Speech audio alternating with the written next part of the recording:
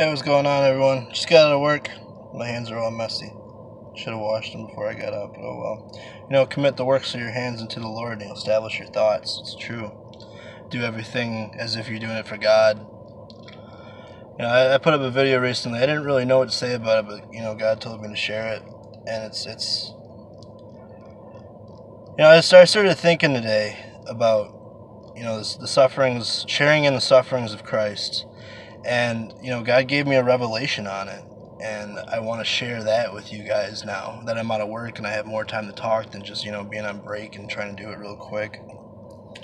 But, I used to think that the sufferings of Christ was people condemning you and persecuting you for speaking truth and people, like, hating on you for your faith and all that. But it's so much deeper. I've been walking with God for a while, and I've seen people raise up and start following Christ, and I was able to walk with them and pray with them and guide them and lead them, and then you see them. The devil comes and just tempts them and pulls them away, and you see these people just fall away. And then another thing is, like, when people come up to you, like if you go to church and you're asked to be one of the prayer leaders, you go up front and you're sitting there and people are coming up to you and asking for prayer. Man, you go to church and your life could be fine. You could be happy. I'm coming here, I'm going to praise the Lord, and, you're in a good mood. But the people around you, man, someone could be coming there and their child could have just been diagnosed with some, deadly virus that's going to kill them. Someone's mom could have been told that they have 3 weeks left to live. It's like those things, they hurt. When you see people fall away, when you know people that need prayer, and you see all the hurt and all the pain in people, and it hurts. It does. Solomon said that those who increase in wisdom increase in sorrow. That's true. And that's part of the sufferings of Christ.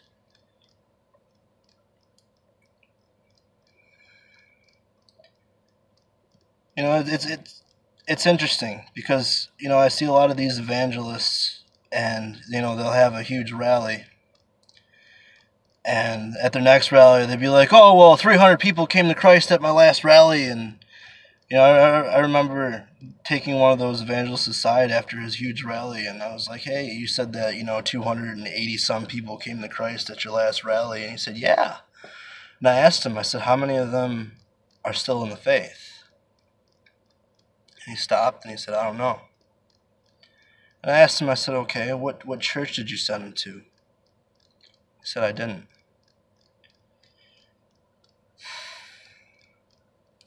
So what is it to you? Is it just a number? Oh, well, how many demons have you casted out? How many people have you brought to Christ? How many wonderful works have you done? Are you willing to walk alongside these people and suffer with them and carry their burdens, instead of just, "Oh, well, I'm this great, powerful minister, and I'm just going to go here and do this and go here and do that," and then you don't care about the people? Jesus said that what you do to the least of these, you do to me. If we're supposed to have a relationship with Christ, we're supposed to love the Lord our God with all of our heart, all of our mind, and all of our strength. And we're supposed to love our brothers and sisters as ourselves. I can honestly say that every single person that the Lord has used me to bring into His kingdom, from when I started my walk, I still talk to every single one of them. Every one. Some of them have fallen away, but most of them have stayed firm. There was even a brother of mine who came to Christ, and when I first met him, he was a recluse. He locked himself in his room. He was afraid to go outside. He was afraid of people. He was afraid of talking to people. He was depressed. He would see shadows in his room. He'd get demonically tormented all the time. And he was in a Christian chat online, and people were making fun of him because he was struggling with homosexuality.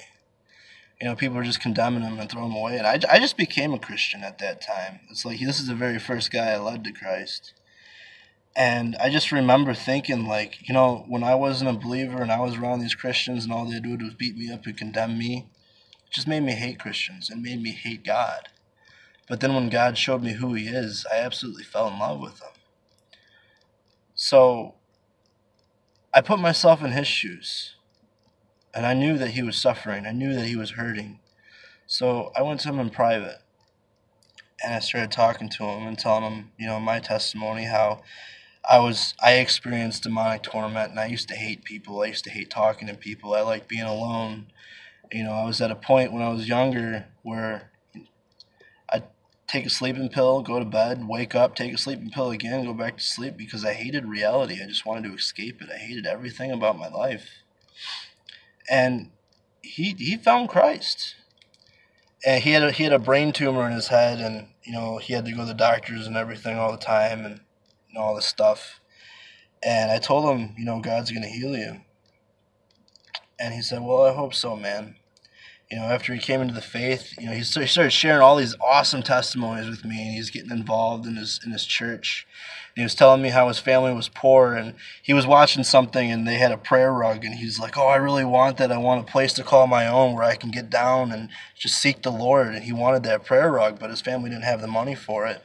So he gave his email to the ministry because he signed up for the newsletter or whatever, and then someone from the ministry emailed him and said that the Lord put it on their heart to send him a free rug.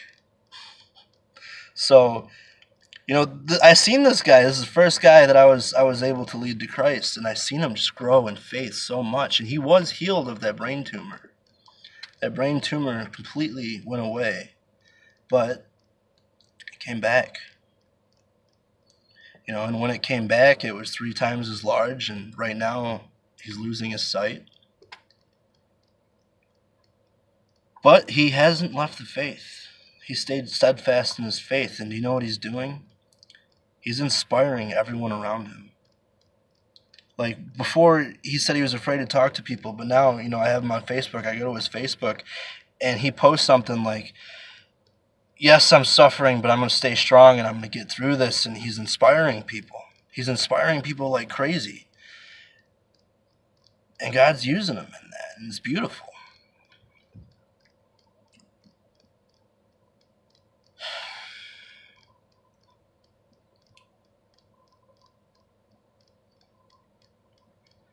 I've been hurting a lot lately. I've been hurting a lot.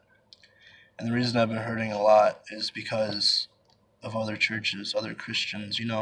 They put out this example, and then you follow that example, and then they get mad at you. Like I was dealing with a church that was preaching that they need real Christians to rise up and correct these churches that are doing things that are false, and they need them to stand up. And I did it. I did exactly what they said, but I corrected them. And all of a sudden, oh, only Jesus can do that. You're in the wrong, bro. It confused me and it hurt me. So basically everyone in that ministry wants nothing to do with me anymore. No one talks to me. Everyone's basically like, you're out of your mind. And here I am, alone again, with nobody. All I have is Jesus, and it's hard sometimes, because sometimes I just wish I had a friend. Someone that would keep in contact with me, stay in touch.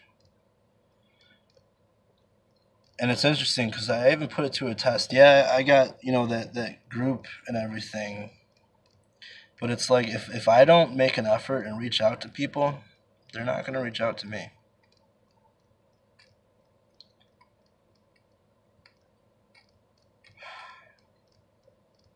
At least not people in my immediate area, like people close to me, people I went to church with, people I walked with. There's people on that online group that, they love me and they show that love. But I mean, it's different when you have a friend that's nearby. And it seems like I can't get friends in my hometown.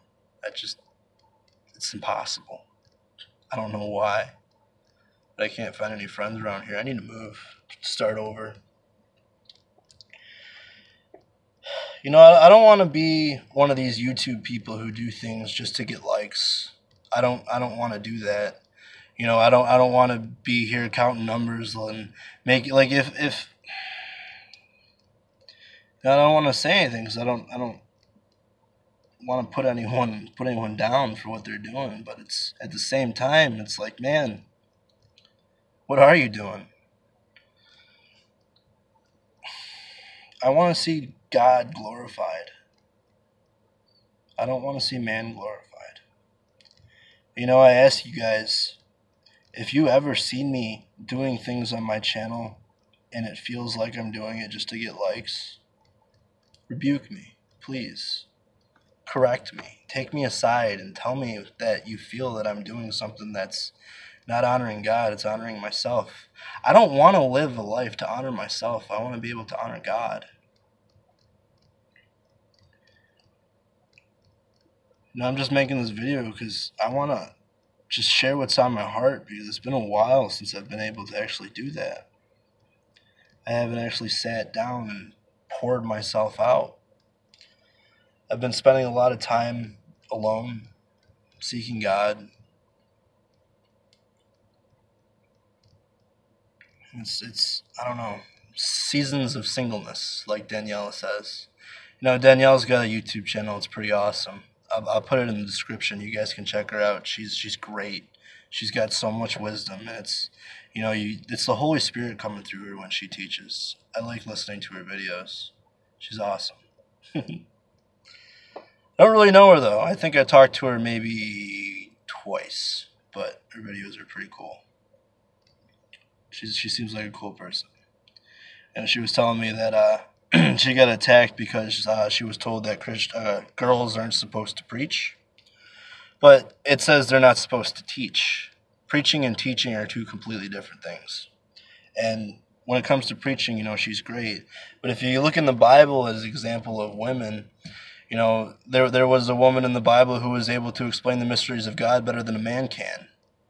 But the thing is that a woman shouldn't have authority over a man or be teaching in a church.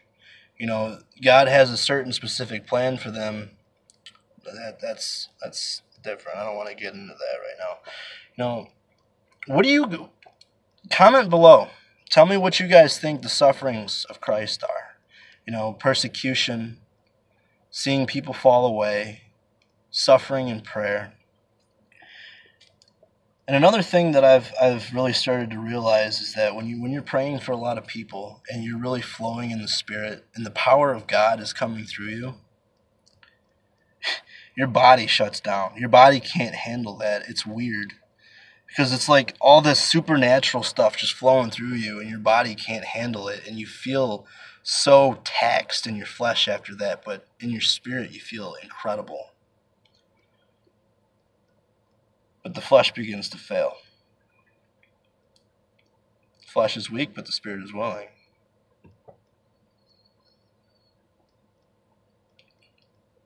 You know, I'm just trying to grow more in Christ. I'm just trying to figure things out. You know, I keep getting a word from all these prophetic pastors. I go to different churches. They all give me the same word, that I need to give birth to what God put in me. I've been thinking, what is it? I don't even know. God put it in me, and I got a word 3 times that He put it in me 9 months ago, and He's been waiting for me to birth it. And I've been praying. I don't know what it is.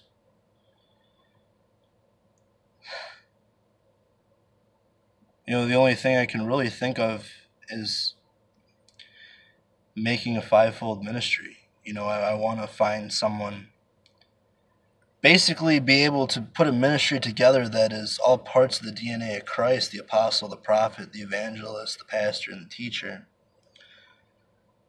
And just bring them all together as one.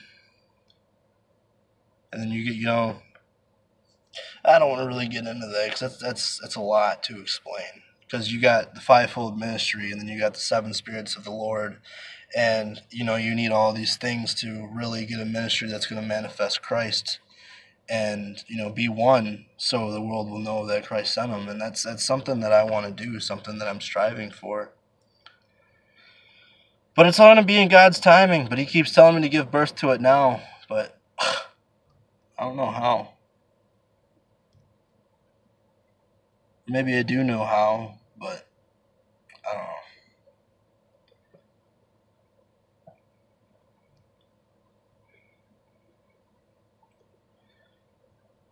know. I don't want to be exciting. I don't want to put on a show. I'm just here to speak my heart. I'm here for you guys if you guys want to talk. Something I will say about something I've seen on YouTube, because it bugs me, and it's still bugging me. It was on Tuesday, and it's Thursday. No, yeah, it's Thursday now. So it's 3 days, and it's been bugging me. There's someone who's got a lot of followers, and they were on a live stream, and they were talking to someone about fleeing from temptation and masturbation, and he told them, when you get that temptation, go take a cold shower.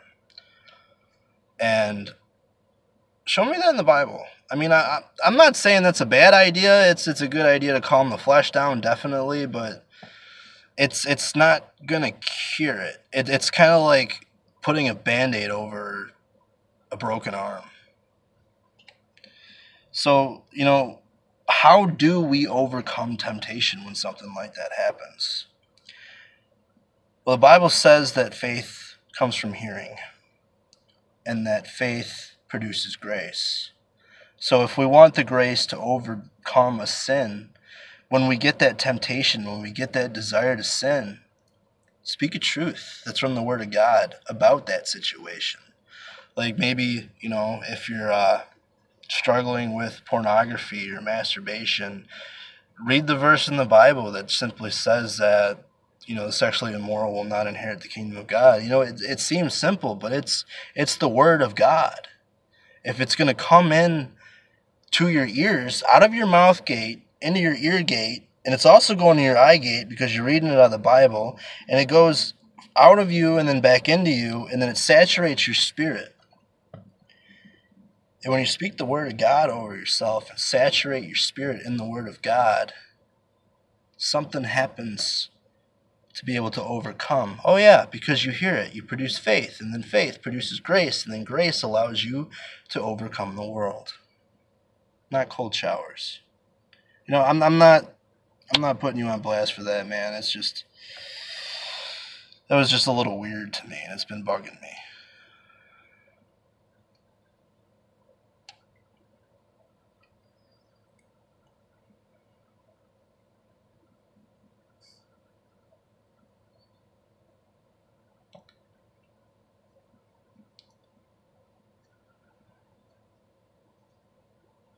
God keeps telling me not to allow the mouth of man to condemn me. I see why He keeps telling me that, because people are coming after me. But again, that's not the sufferings of Christ. Not in full.